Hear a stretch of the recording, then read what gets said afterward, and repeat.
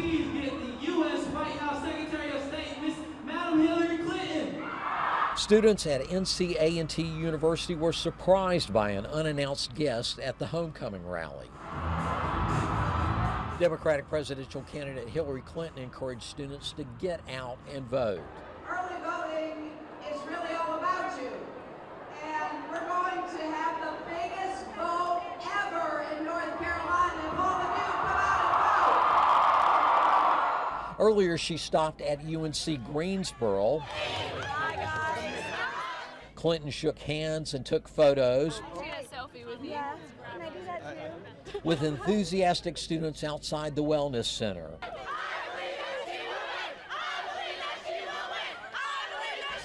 Clinton told students that winning is about their futures. I want you to have the best futures that you can have, and that America is going to make your dreams come true. In Greensboro, Bob Costner, Time Warner Cable News.